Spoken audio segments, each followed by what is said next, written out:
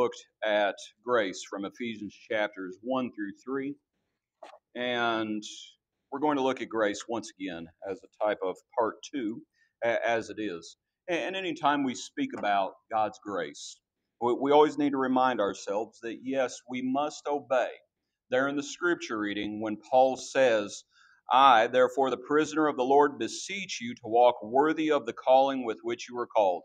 That walking worthy of the calling, that's talking about obedience. So certainly in the context of God's grace, it is not as though God's grace is meant to substitute for our obedience. It's not meant to do that. We are called to obey, but we must always remember that we are saved by grace. That is how we are saved. We are saved by God's favor. The scripture reading ended there in verse 6 of Ephesians 4. One God and Father of all, who is above all and through all and in you all. What we spoke about last week was that as God is the source, right? He's the architect. Everything is from Him. Before we ever loved Him, He loved us. All right, so it comes from Him. That's where it comes from. He has revealed the mystery we spoke about in chapters 1 through 3. We also spoke about how His power works in us. And I think that's the one that we really need to understand.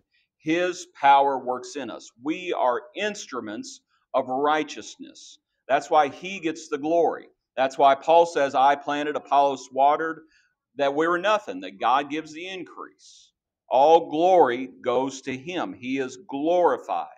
So in that sense, as we think about the ultimate goal of glorifying God through His Son. Sometimes, and I made the point, I believe, this morning in class, we speak about the grace of God as though grace is another person in the Godhead. Right? We'll say, well, we're saved by grace, and we are saved by grace. Ephesians 2 says that.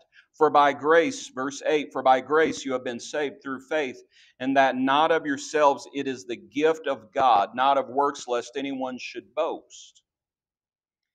But sometimes we speak about grace almost personifying it, and we touched on that a little bit in class, that there are verses that speak, I would suggest, about Jesus and speak about grace.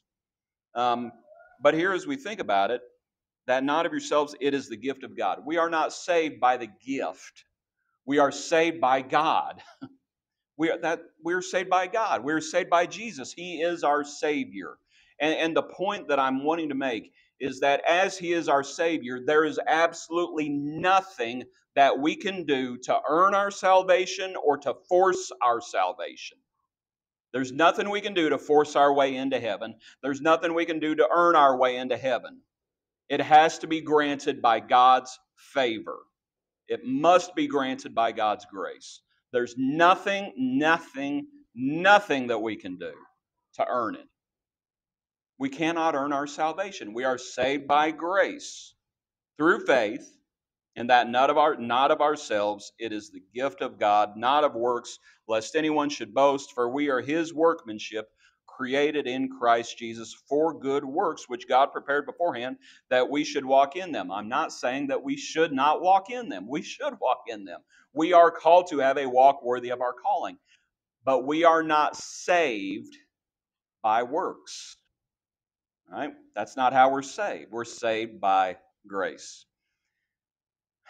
As we walk, as we obey, I want to consider three ideas, if you will.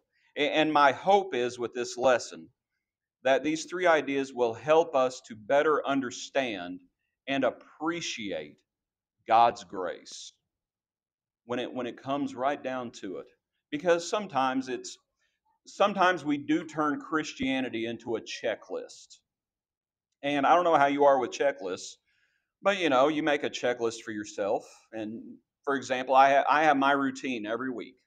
Okay, Tuesday I do one thing, Wednesday I do another thing, Thursday I do another thing, Friday I do another thing, Sunday, here I am, lo and behold.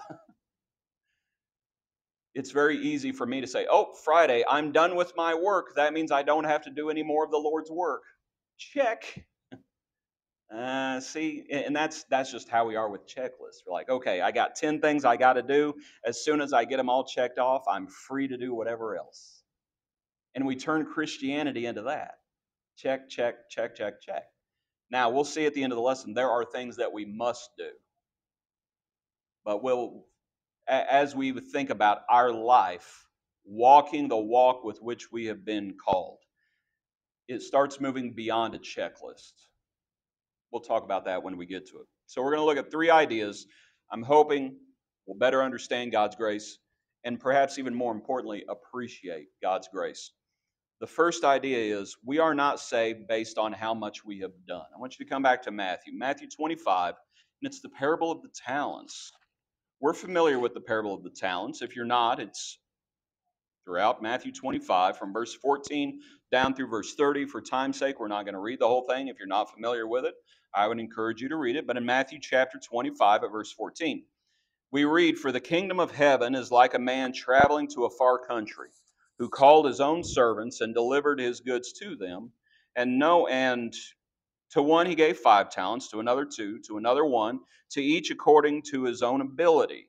And immediately he went on a journey. Then he who had received the 5 talents went and traded with them and made another 5 talents. And likewise he who had received 2 gained 2 more also. But he who had received 1 went and dug in the ground and hid his Lord's money." After a long time, the man comes back, calls for there to be an accounting. And the 1 talent man says, "I knew you to be a hard man," verse 24, "reaping where you have not sown, gathering where you have not scattered seed. I was afraid, and I went, and I hid your talent in the ground. Look, there you have what is yours." Verse 26, the Lord said, "You wicked and lazy servant, you know that I reap where I have not sown and gather where I have not scattered seed. You ought to have deposited my money with the bankers, and at my coming I would have received back my own with interest at the very least. Therefore take the talent from him and give it to him who has 10 talents. Okay. The man was condemned for being wicked and lazy. Must we work? Yes. James speaks about faith and works, that this is how a man is justified. But even within the realm of justification, we recognize that God is just and the justifier. What it's speaking about is the idea that God is taking these things into account, that we have faith and we obey, we work, and that God is taking these things into our account as we are justified. He is the justifier. Here in this account, you have 3 individuals, and they're given different amounts based on their ability. One man gained 5 talents. The second man gained 2 talents, and the third man gained 0 talents. So which of the 3 had done the most? Which of the 3 had done the most? Well, that's an easy answer. The 5-talent man. He had done the most. He had gained 5 talents. Was the Lord more pleased with the 5-talent man than the 2-talent man? No. No. He's pleased with both of them. Why? Because they did what they could. They used their ability, and those talents were allotted based on their abilities. So in that sense, it helps us to understand we are not saved based on how much we have done. A 5-talent man, what does the Lord expect him to do? 5 talents worth of work. The 2-talent man, what does the Lord expect him to do? 2 talents worth of work. You do the best you can with your abilities, with what you have. The woman who comes and anoints the Lord, Jesus says she has done what she could. She's done what she could. Think about the idea of 2 people may do the exact same amount of work. Now, this is where it starts getting kind of interesting. 2 people may do the exact same amount of work, and the Lord may be pleased with one and not pleased with the other one. Person A does X amount of work. Person B does X amount of work. They do the same amount of work. But if person A has 10 times the ability than person B, then you see something wrong. God wants the person with more ability to do more. So even though you have these 2 individuals doing the same amount of work, God may be pleased with one and not pleased with the other. Where you actually saw this in action was with the widow and her 2 mites. Right? He saw all the people giving out of their prosperity. And then he saw the widow, and she gave 2 mites. And the Lord says she's actually given more than all of them. Well, how's that? It wasn't monetarily. She had not monetarily given more than anybody else. It was because she had given all based on her ability and her faith. Everyone else was giving the Lord the leftovers. That's what they were doing. They may have been giving more monetarily, but they were giving the leftovers. But this woman was giving all. And so we are not saved based on, in that account, we are not saved based on how much we give. See, this principle, we're not saved based on how much we've done. The Lord wants us to do what we can, where we are, with what we have. That's what the Lord wants. The amount that we do is not the critical factor. If the 1 talent man would have simply given it to the bankers, the Lord said, well, at least I would have gotten it back. And it would have been something. Right? The Lord understood you only have 1 talent. The man could have said, look, what did you expect? I only have a little ability. Right? The talents were given based on ability. The man could have used that as a cop-out and said, I don't have much ability. And the Lord would have said, I know you don't have much ability, but you have some ability. That was the problem. But what it helps us to see is that we are not saved based on how much we do. There may be people who do more than us that are not saved. There may be people who do less than us that are saved. We're not the standard. We're not the standard. We do what we can, and we are saved by grace. That's the point. We're saved by grace. We're not saved based on how much we've done. Now, how liberating is that? Right? We have the checklist and we think we got to do this. And there are things we must do. Again, we'll talk about it. We're talking about the plan of salvation. There are things we must do. But within the plan of salvation does not end with baptism. The plan of salvation, that very last one, living faithfully until death, that's where it starts getting into this conversation as we think about it. What does that mean to live faithfully until death? Are there still, as we think about, we are created for good works that we should walk in them. So do I need to see a checklist? And we need to understand that we're saved by grace. We're not saved based on how much we've done. We don't earn it. We just simply don't earn it. We are not saved based on how long we have worked. Come back a little bit to Matthew 20. Come back to Matthew chapter 20. And actually, before we read this, let me add on a point to the previous point. We are not saved based on how much we have done. In Ephesians, there after the scripture reading, in Ephesians chapter 4, it starts speaking about the gifts of the Spirit. All right, and the Lord gave the gifts of the Spirit. That's what He gave. No one in this room has ever had those gifts, right? No one in this room has ever spoken in tongues. No one in this room has ever had the gift of interpretation. No one in this room has ever had the gift of healing. No one in this room is an apostle or a prophet. Those things spoken about in 1 Corinthians 12. Those things were meant for the first century. Those things were meant to help the first century church as the church was in its infancy. But to understand within our point, so does that mean because I have never spoken in tongues, does that mean someone who did speak in tongues back in the first century, does that mean that they are more saved than we are? Because they had the gifts of the Spirit.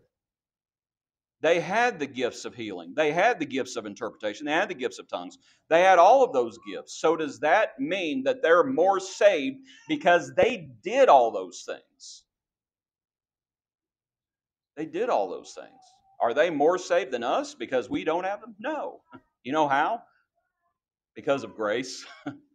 Because we're saved by grace. We're not saved based on how much we have done. We're just simply not. Think about the apostles. Which one of the apostles did the most? Let's rephrase the question. Which one of the apostles wrote more of the Bible? That's Paul. You know, in the back of your Bible, do you see a map of everywhere Peter went? No. Do you see a map of everywhere Paul went? No, it's the missionary journeys of Paul. Paul did so much. So does that mean Paul was more holy than Peter? Does that mean Paul was more saved than Peter? And to the point, does that mean that I myself am less saved than Paul? Because I'll tell you right now, Paul did a lot more than me. Paul did a lot more, I think, than all of us. Does that mean we don't share in the same salvation? How could we share in the same salvation then? It's because we're not saved by how much we've done. That's what it comes down to. And it makes us appreciate God's grace. That's how we're saved. We're not saved based on how much we've done. We're not saved based on how long we've worked. Here in Matthew chapter 20 now, at verse 1, the kingdom of heaven is like a landowner who went out early in the morning to hire laborers for his vineyard. Now when he had agreed with the laborers for a denarius a day, he sent them into his vineyard. He went out about the third hour and saw others standing idle in the marketplace and said to them, you also go into the vineyard, and whatever is right, I will give you. He doesn't even name an amount now. He says, whatever is right, I will give you. So they went. Again, he went out about the sixth and the ninth hour, and they did likewise. And about the 11th hour, he went out and found others standing idle and said to them, why have you been standing here idle all day? They said to him, because no one hired us. The Lord is looking for laborers. He is looking for workers. They say, no one's hired us. He said to them, you also go into the vineyard. Whatever is right, you will receive. So when evening had come, the owner of the vineyard said to the steward, call the laborers, give them their wages, beginning with the last to the first. And when those came who were hired about the 11th hour, they each received a denarius. But when the first came, they supposed that they would receive more, and they likewise received each a denarius. And when they received it, they complained against the landowner, saying, these last men have worked only 1 hour, and you made them equal to us, and have borne the burden in the heat of the day. Yeah. You know, I've spoken about this context before. Chapter 19 includes the account of the rich young ruler. You remember what he tells the rich young ruler? Go, sell what you have, and come follow me. He tells the rich young ruler, come follow me, the same thing he had told those fishermen back at the beginning of his ministry 3 years prior to this. Come, follow me. And Peter followed him, and James followed him, and John followed him, and Levi followed him, and all the apostles had been following him for 3 years. And he tells this rich young ruler, this Johnny-come-lately, come follow me. Chapter 21 is him coming into Jerusalem. We're within days of the cross. When he says, come follow me, and you will have the same reward. You know, you have... How do you think the apostles felt about this Johnny-come-lately, if he would have come? Right? I understand he went home sorrowful because he had great possessions. But you just look at the time frame, how long from when the Lord first called Simon Peter to him going to the cross, what was that amount of time? Okay? The rich young ruler, from the time he calls him, how long was it to the cross? That amount of time. So if the rich young ruler would have followed him, my point is simply, it's not based on time. Salvation, we are not saved based on how long we have worked, and where you see it is in the parable of the workers in the vineyard. Some people started at the beginning of the day. Some people started at about the third hour. Others started later on, the 6th and the 9th hour, and then the 11th hour. And then he starts calling them, and by the way, you might also think about the context, Jews and Gentiles. Okay? Jews, we've been following you forever. Gentiles, well, we're kind of coming along late in the day, aren't we? Right? So these things, so now the owner tells the steward, call the laborers, give them their wages, beginning with the last to the first. We've touched on this before. There's a reason. My daughter works at Culver's. One of the rules they have is you don't find out what other people make. You don't find out what other people make because you'll start getting jealous real quick, right? Because, oh, Bobby makes this much and I only make that, Well, that's what's going on here. And the Lord knew what he was doing because it's a test. So he starts with the last and he gives them a denarius. He hadn't even promised them a denarius. He said, I'll give you what's right. And he gives them a denarius. And lo and behold, those folks who started at 8 o'clock that morning, they come and they're like, woo, I'm going to get more than a denarius now. Nope, they get a denarius. In what world is that fair? And the reason it's, in the world, it's not fair. Because the Lord's not talking about a common job. He's talking about heaven. He's talking about salvation. He's talking about grace. We are not saved based on how long we have worked. That's not what we're saved by. So you see how this ties in with we're not saved based on how much we've done. Which one of those laborers had done more? The early worker or the later worker? Oh, the early worker, they'd been working all day. They've been working all day. You might think about this idea. How long we have worked is inconsequential. Someone becomes a Christian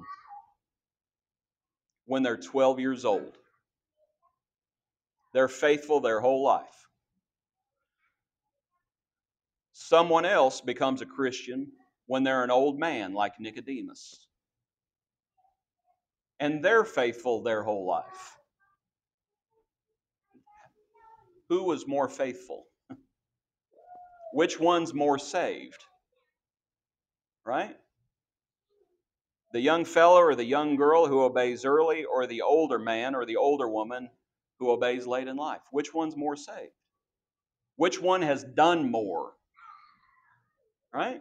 That's not how we're saved. We're not saved based on how much we've done, and we're not saved based on how long we've worked. That's not what we're saved by. We're saved by God's grace.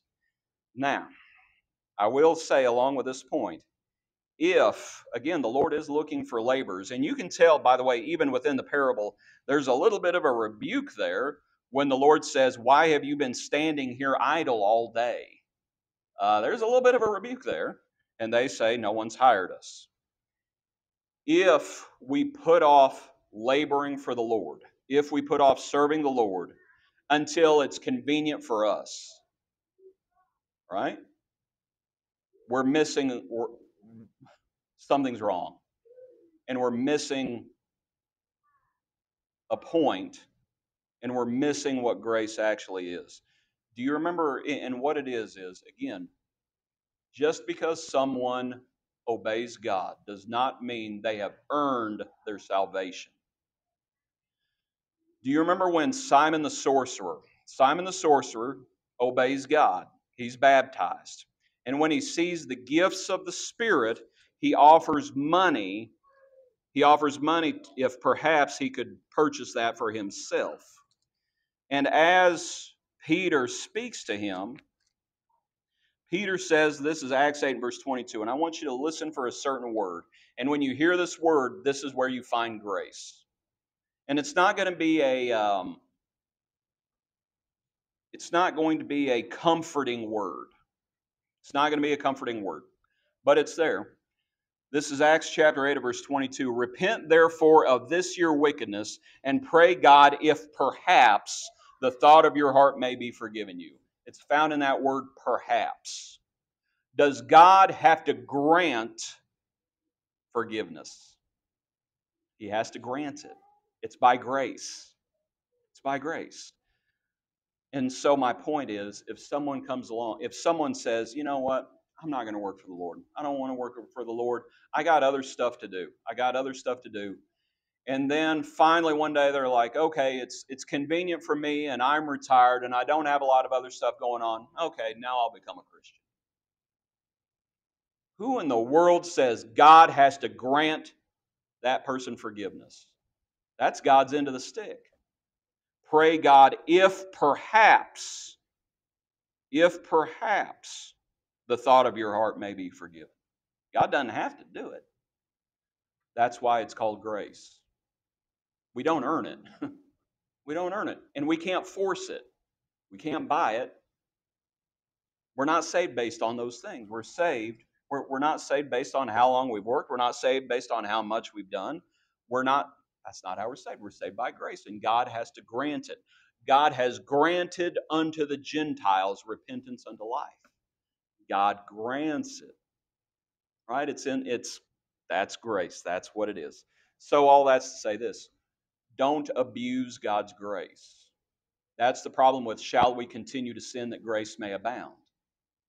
We can abuse God's grace and God doesn't have to grant it. It's His favor to give.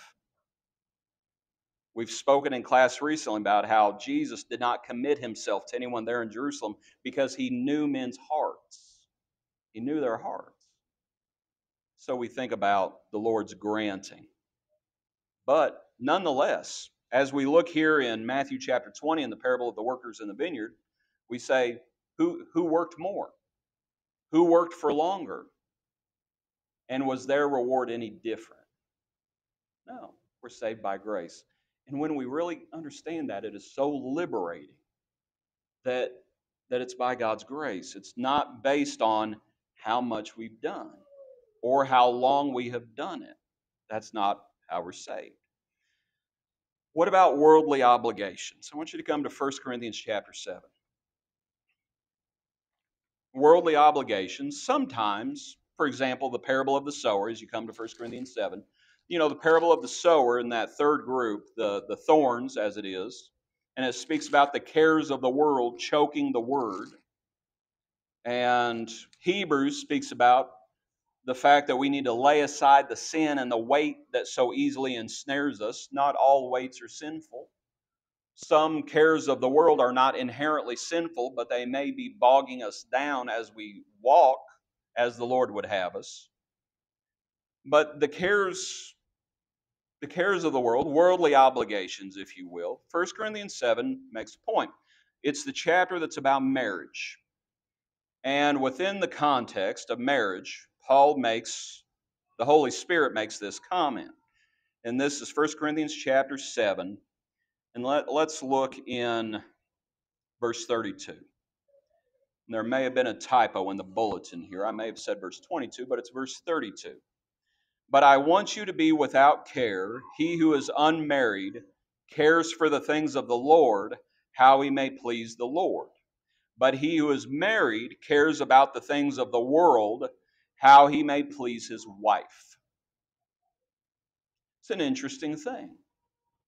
Those who are unmarried care for the things of the Lord, how he may please the Lord. He who is married cares about things of the world, how he may please his wife. Now, does that mean that those who are married don't care about the things of the Lord? That's not the point. No, the point is the Lord understands worldly obligations. You're married, you need to give time. You care about, to quote this passage, you care about the things of the world, how you may please your wife. There's a reason so many husbands have the coffee mug that says, if mama ain't happy, ain't nobody happy. All right?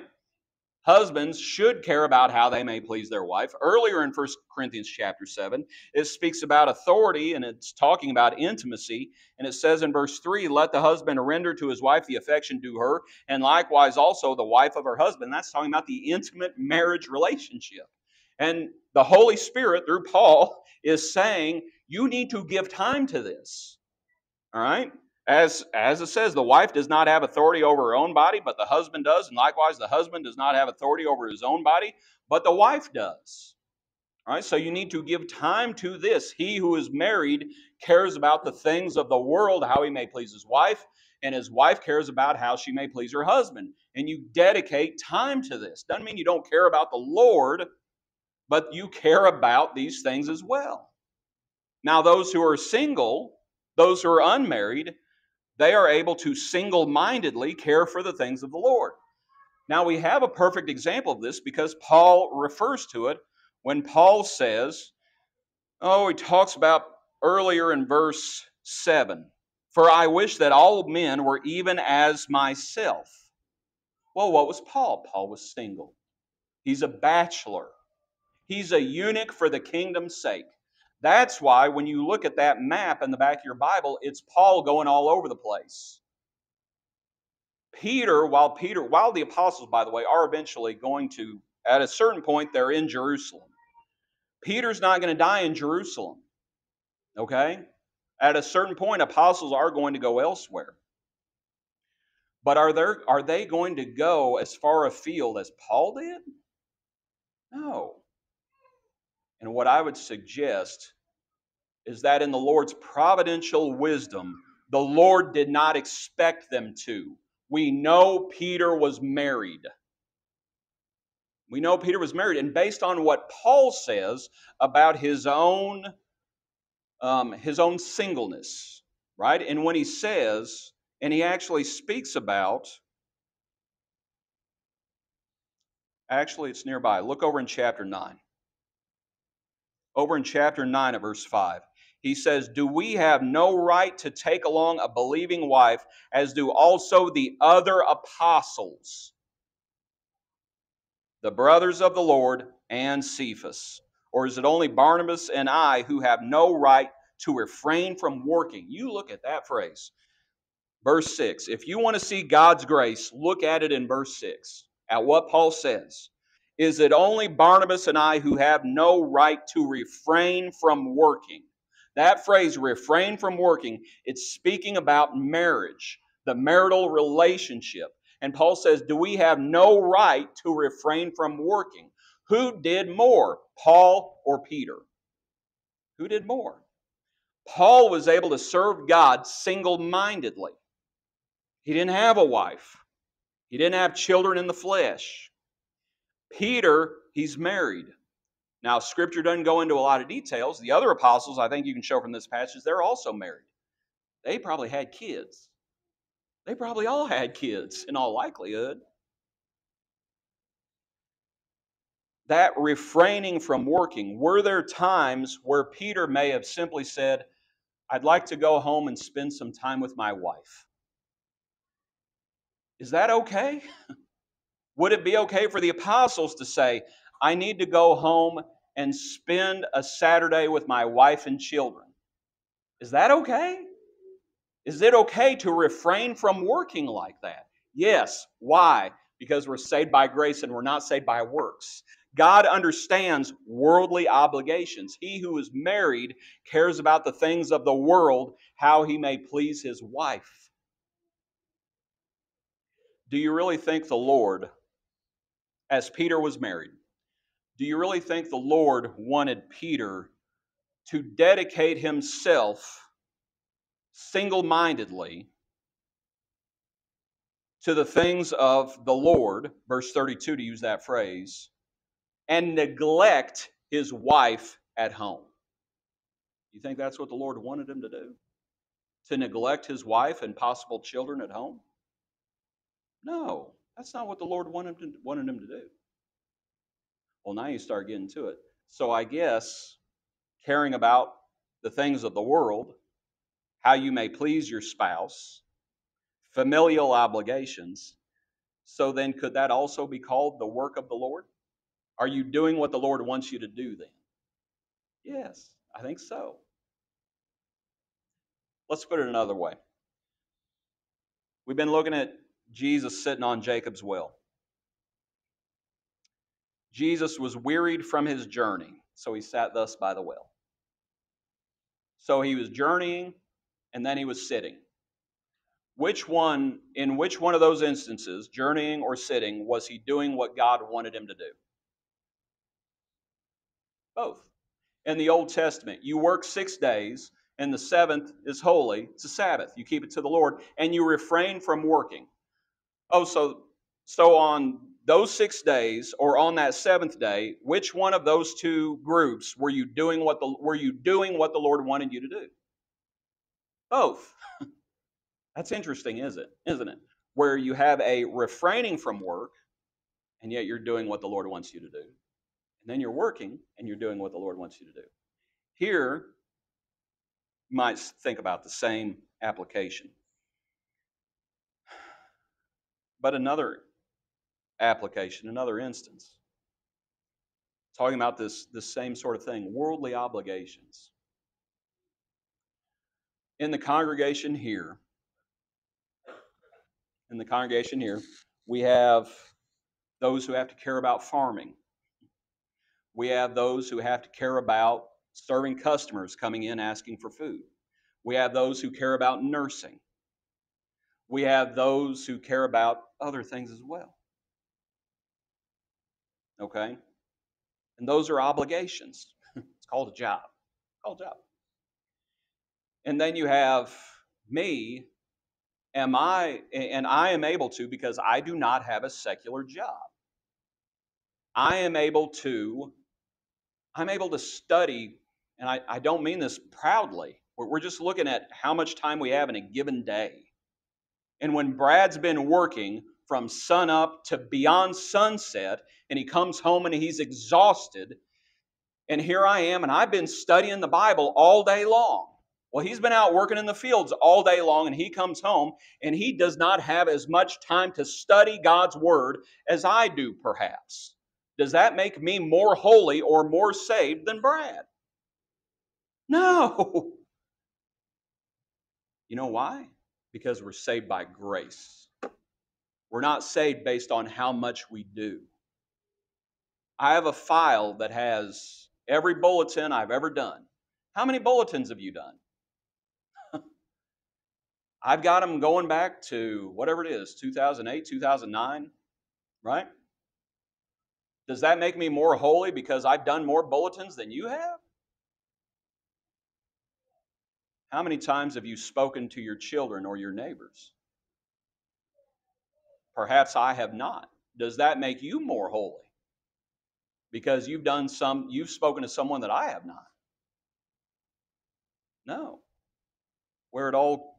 What it all shows and what it all points to is that the Lord understands worldly obligations. I think the Apostle Paul is an interesting example of this. Because at a certain point, Paul did make tents. So he started having a secular job. Now, did that secular job pull him away from his work as an apostle? I think you would say it had to, on some level. He had to dedicate time to making tents with Priscilla and Aquila. He had to dedicate time to do that. He makes a point of not taking support, by the way, from the church in Corinth, and he's making tents. He's having to dedicate time to that venture, if you will. Did that somehow mean he was less holy? No. Did that somehow mean he was less saved? No. Did the Lord understand that worldly obligation? Right? Did he understand that? Yes. Yes. Do you understand how looking at that, how that makes us appreciate God's grace? Because we're not saved by how much we do, right? We may have to go work at the hospital. We may have to go work at the farm. We may have to go work at the restaurant. We may have those worldly concerns. We may have those worldly obligations, and the Lord understands that. The Lord understands that. We're saved by grace.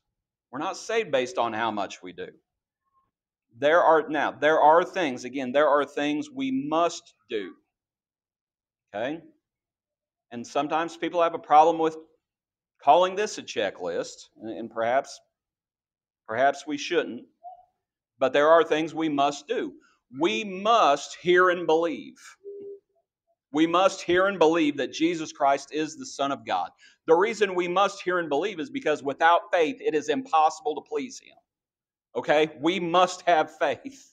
We must. So it's something we must do. God does not have faith for us. God has revealed His Word, and we read and we hear and we believe. That's what we must do. We must confess with the mouth. With the mouth, confession is made unto salvation. When Jesus says, unless a man, right? He talks about those who confess. He who confesses me before men, I will confess before my Father. We must confess that Jesus Christ is the Son of God. We must repent. Jesus said, unless ye repent, ye will all likewise perish. We must. We must do that. We must be baptized. Go and be turning over to Ephesians. Last week, that passage we read, when it speaks about the unity of the faith, unity of the Spirit, unity of the Spirit in the bond of peace, and there's one body, one Spirit, just as you are called, and one hope of your calling, one Lord, one faith, one baptism. We must be baptized. It's something we must do. We must call upon the name of the Lord in baptism. We must do it. And then we rise to walk in newness of life.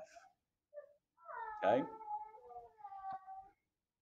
What that walk does, as we walk in newness of life, that moves us beyond a checklist, and it moves us into everyday.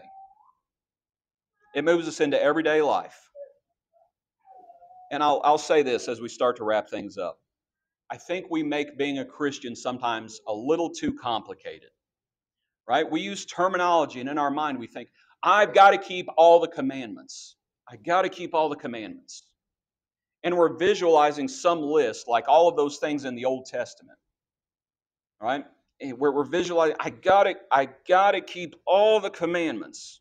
Well, what do you mean by that? I must hear, believe, repent, confess, be baptized. I must do those things.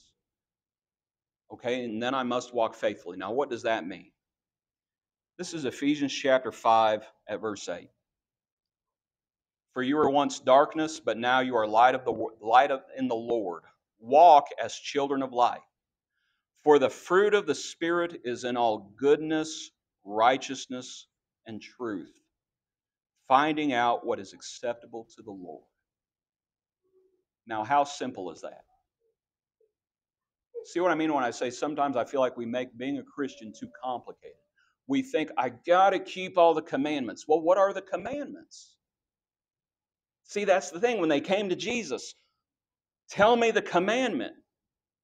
Tell me the commandment. Give me a list of things I got to do. And the Lord says, love the Lord and love your neighbor. On these things hangs everything else. Now, how simple is that answer? That is so simple. And it moves us beyond a checklist mentality into a lifestyle. It's like, oh, I'm supposed to be engaged and bearing goodness, righteousness, and truth. The fruit of the Spirit is in all goodness, righteousness, and truth. Galatians also speaks more about the fruit of the Spirit, finding out what is acceptable to the Lord. And it's that phrase. If you don't see God's grace in that, I would encourage you to look again. Finding out what is acceptable to the Lord. To just consider it. The grace of God. We may be old, we may be young or old. We may be rich or poor. We may be male or female. We may be strong or weak. We may be married or single. Each one of those things points to either different abilities or different opportunities. Okay? Young or old. We're still saved by grace. Rich or poor. Paul tells Timothy, command those who are rich to be rich in good works.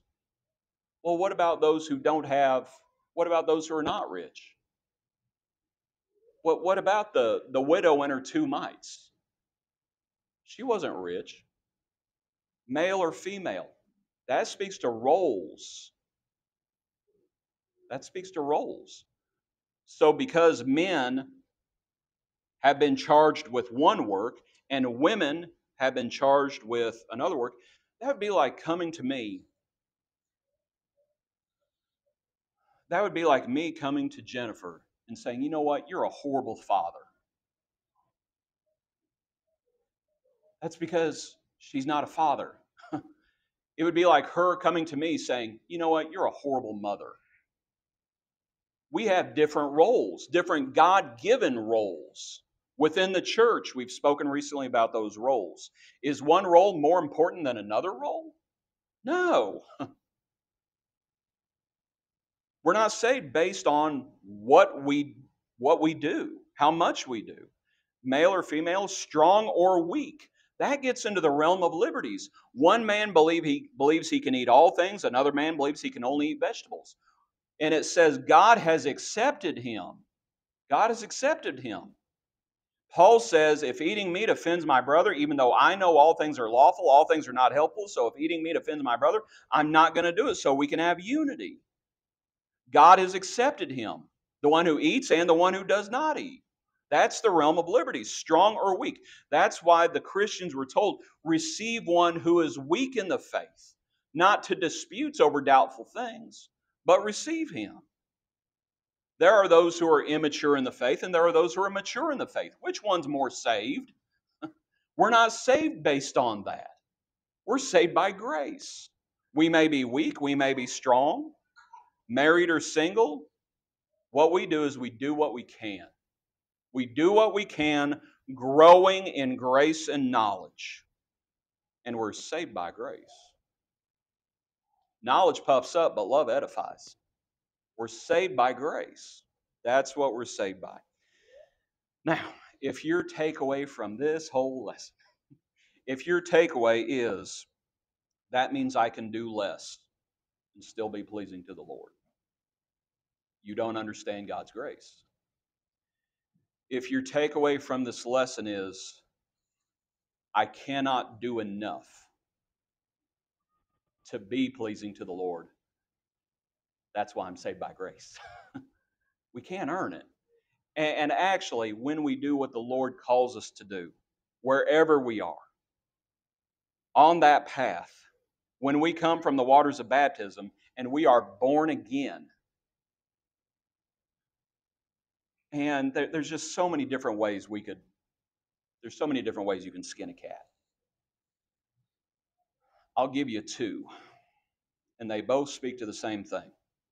The Pharisee and the tax collector. The Pharisee prayed thus with himself, I thank thee that I'm not like other men. I fast twice a week. I give tithes on all that I possess. It was all about what he did, right? I do this, I do that. The tax collector went home justified. What had he done? He smote his breast, and he would not even lift up his eyes. He smote his breast, and he said, God, please be merciful to me, a sinner. He repented. So if you want to say that's what he did, okay, he did that. He repented. But as far as beyond that, what did he do? He goes home justified. He repented. When Naaman dipped in the Jordan, in that seventh time, he came up from the waters and he's cleansed. What had he done? Well, he had dipped. He had gone down into the waters. Beyond that, what had he done though? Beyond that, he had submitted to what the Lord wanted him to do. That's what he did. He submitted. And his leprosy, his disease, was cleansed by God's grace, by God's favor. And when we submit to the Lord in baptism, and our sins are washed away, and we rise to walk in newness of life. And by the way, that rising, the Lord is also instrumental in that. Just as God raised Jesus from the dead, He raises us. So again, that's God's work, as God's power works within us. So what have we done then? We have submitted. We have submitted. And in doing that, in submitting, in doing what we can, It is an amazing thing. It is an amazing thing. We know what the Lord says. When you have done everything you have been commanded to do. When you have done everything you've been commanded to do, you're to say we are still unprofitable servants. Pardon me while I see if I can find that verse. This is Luke chapter 17. Come to Luke 17, please, as we offer the invitation. I appreciate your patience. I hope this lesson's been helpful to understand God's grace. Luke 17 at verse 6. If you have faith as a mustard seed, you can say to this mulberry tree, be pulled up by the roots and be planted in the sea, and it will obey you. And which of you, and here's the point, which of you having a servant plowing or tending sheep will say to him when he has come in from the field, come at once and sit down to eat? But he will not rather say to him, prepare something for my supper and gird yourself and serve me till I have eaten and drunk, and afterward you will eat and drink. Does he thank that servant because he did the things that were commanded him? I think not. So likewise you, when you've done all those things which you are commanded, say, we are unprofitable servants. We have done what was our duty to do. That is from our perspective. Right? When we come in at the end of the day, we do not get to say, serve me. We do not get to say that. What we get to say is we are unprofitable servants. Now in the context, verse 9, does the master thank that servant because he did the things that were commanded him? Does the master say that? Not the Lord in the text. No. Now here's God's grace. That the Lord would say, well done, thou good and faithful servant. That when we have done what we can, and we're not saved by grace, it is amazing, it is an amazing thing that the Lord says, well done, thou good and faithful servant. That is an amazing thing. If you're here this morning, if you're not a Christian, turn to the Lord and be saved by God's grace. Be baptized, putting on Christ, please. If you are a Christian but you've been unfaithful, understand, we're called to faithfulness. We are called to have a walk worthy of our calling. And if we are not walking worthy of our calling, then we are despising God's grace. Don't do that. Don't do that. Respond as we have an opportunity. Please come while we stand and sing today.